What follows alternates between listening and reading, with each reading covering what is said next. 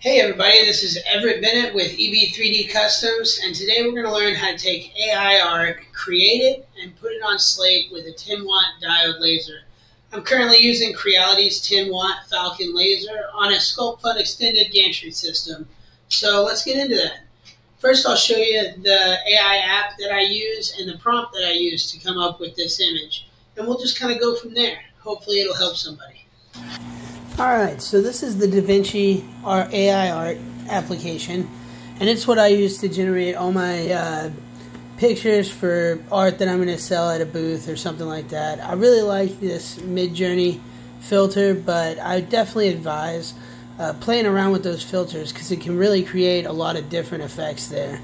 It does take a few seconds for this to load, but once it does, it gives you 4 options to choose from, and generally I just have to run that once or twice. And then I'll find something that I like. In this instance right here, I really liked the bottom left image. You know, you can run that a couple times and get what you want. Download that, and then we're going to go to the next software, which is an app on my phone called Lightroom. It's a free photo editing app. Alright, so you can see we've dropped that photo in from my album on my phone. And it's a few simple steps. I like to use the black and white punch in the presets. And then I click auto here, but I should have waited and you'll see why. So I select the detail and I go ahead and just bump up as much detail as possible because out of the app, that thing is a pretty clear photo. At that point, what I would have liked to done is clicked auto, but I had to adjust the contrast and then click auto. And then I decided to make it a little bit darker just to get good darks and brights on that image. Alright, now that we've went through the creating image and editing in Lightroom on our phone, let's go into ImageR and actually make the dither pattern and take some of the guesswork out of editing that image. So first we'll upload into grayscale that image that we just edited in Lightroom.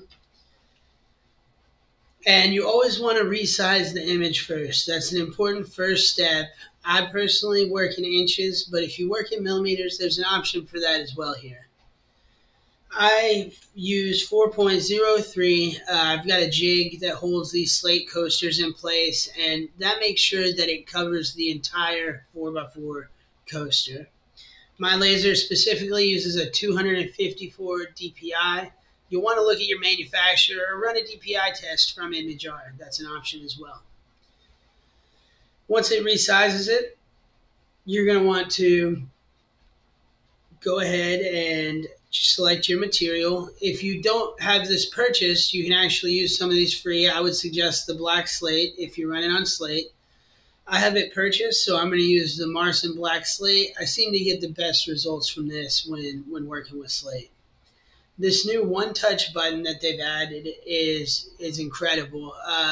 Really speeds up the editing, and look at the detail that it's going to bring out with just the touch of a button. I have noticed that you want to set your material and kind of do everything in the order that I've shown you, or it'll undo what the one-touch is for. As you can see, we've got a great image here, so we'll go ahead and download the PNG. That's what I have always downloaded, and it gives me pretty good results. Now we'll get into Lightburn. This is where I have my jig and everything saved. You'll notice I have absolute coordinates set up. That's critical for any jig that you're going to do, and I'll show you the jig a little bit further whenever I go to set it up and get it started. So let's import that image. And as you can see, it came in the size that I want it to. It's important not to resize that once you bring it in because you can mess up that 254 DPI that we have in there. So I've got it locked in center of that first corner piece. And if you look at my settings, I've got pass-through enabled. That's very important since we did the dithering outside of Lightburn. If you ever want to play with these image modes, it does give you a good description down here for what you're getting out of that image mode. I run in inches, but you see here I'm 450 inches a minute and 90% power. If you're wondering what that is in millimeters, that's easy for me to change and show you. Or you could convert it over. And as you can see, we are at 11,430 millimeters per minute. Now what I'm going to do is I'm going to clear coat the slate. I'll show you what I use and how I do that, and then we'll go over the jig and go ahead and burn this and show a final product.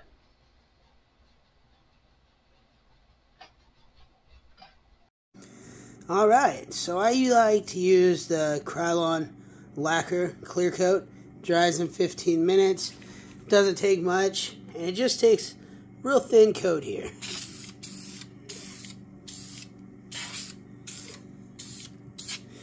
I just kiss the edges. You got a thin coat all around that thing. 15 minutes from now, I'll put it in the jig and we'll get it etching. Okay guys, we're at the laser, and a little bit about this setup. I've got a 10-watt Falcon diode module, and I've attached it to the Sculpt Fun gantry system. I've extended the rail system, so I have approximately 35-inch by 36-inch work area. You can notice I've got squares etched where the squares were in my program, and that's where the exact coordinates come in. I have this clamped in to where the corner is touching my framing, and it's squared with the frame both directions, clamped and magnetized to my table.